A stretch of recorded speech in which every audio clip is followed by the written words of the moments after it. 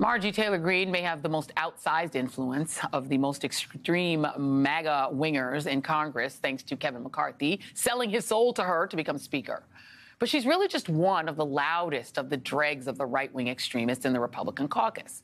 There's gun-toting Lauren Boebert, pew, pew, who this week signed on to a brief asking the Supreme Court to ban the abortion medication mifepristone. And Paul Gosar, who's gone from sharing cartoons of himself killing Democrats to more recently linking to Holocaust denial and anti-Semitic content on his House newsletter just this week. A newly formed PAC is taking them on, along with some of the other worst of the worst MAGA Republicans. The Bipartisan Mission Democracy PAC aims to stop the far-right MAGA members of Congress back in their home districts, making clear in their first new ad that Margie is just the avatar of the extremists. Roe versus Wade has been overturned, and our government is held hostage by a band of politicians so extreme that only the word fascist describes them. Extremists are taking over America. It's not just Marjorie Taylor Greene, it's the entire Green team. We all thought they were just a bunch of crazies. They are here, they are elected, they wield power. Joining me now for their first TV interview are three founders of Mission Democracy PAC. Chairman Marcus Flowers, who ran against Marjorie Taylor Greene last year, Olivia Troy, Chief Operating Officer of the PAC and former advisor to Mike Pence, and former Republican Congressman Denver Riggleman, who is a member of the PAC's board. Thank you all for being here. Thank you for having us. Thanks for having us. I feel like I should go to you first because you took the heat of trying to run against that woman. And so I guess the question to ask all of you is it even possible to dislodge people like Marjorie Taylor Greene when people who've seen her, they know she's an internet troll, they know she follows teenage shooting victims around in Capitol Hill and that she's not wrapped too tight, and they still voted for her? Is it even possible to dislodge someone like her? Well, Joy, you tried. I tried, didn't get the outcome that I wanted, but what's the alternative? Throwing our hands up and not doing anything? Allowing fascism to take hold in our country? We can't do that. Yeah. We have to try. We have to bring this fight and educate people in those districts about the dangers of the radicalization that people like Marjorie Taylor Greene and her fascist Green team lineup are pushing all over our country. So my question is how do you do it? I'll start with you, Olivia. I mean, you're not just dealing with Marjorie Greene and her online fans. You're also dealing with Fox. We just had a young man named Clinton Ludwig. He's the grandson of the man who shot this young man, this little boy, Ralph Yarl, in the face and in the head, and then shot him again. This is what he said about how his grandfather got radicalized. Take a quick listen.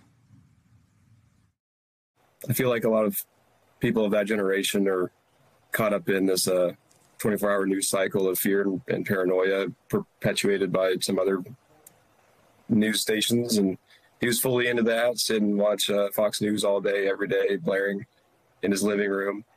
And I think that stuff really kind of reinforces this negative view of minority groups and leads people to be it doesn't necessarily lead people to be racist, but it reinforces and galvanizes racist people.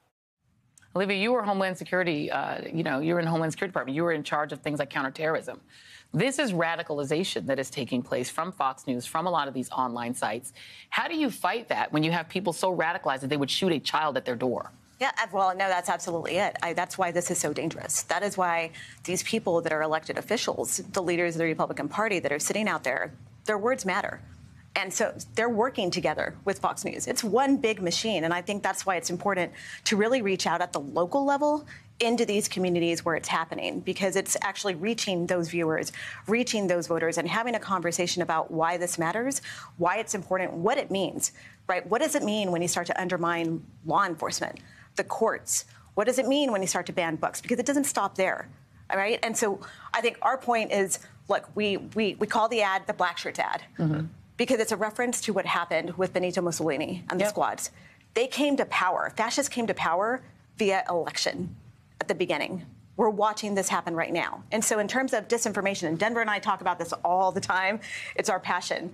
We talk about how do you counter, how do you permeate into those circles? And look, to Marcus's credit, grateful that people are willing to take a stand and take these people on. Yeah. Republicans do that. Yeah. They don't take breaks. They don't care that they might lose in that district. They are out there pounding the pavement every single day together with Fox News. Yeah. We know that. I watched the Trump administration do it internally. Yeah. Texting, that whole thing. We saw how that played out.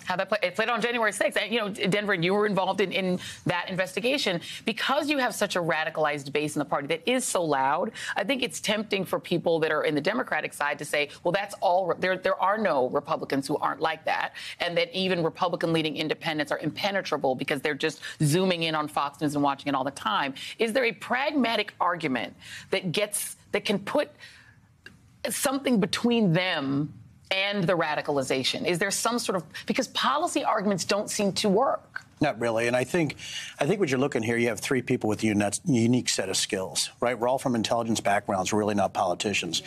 But I think what you're looking at, when you're looking at Olivia, Marcus, and myself, we have a very specific mission, right? And that mission is only a few right now. We're not looking at everything across the spectrum. Sure.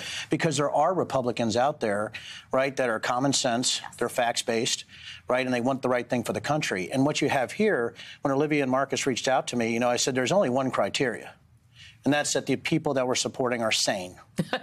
That would be nice. So pretty basic. It's facts over it's facts over fantasy, right? Yeah. And so really, since we are intelligence professionals, since we did this, we came up with a way to describe this. And we, when we were in the military, we had something called a prioritized integrated target list, or a PITL, right?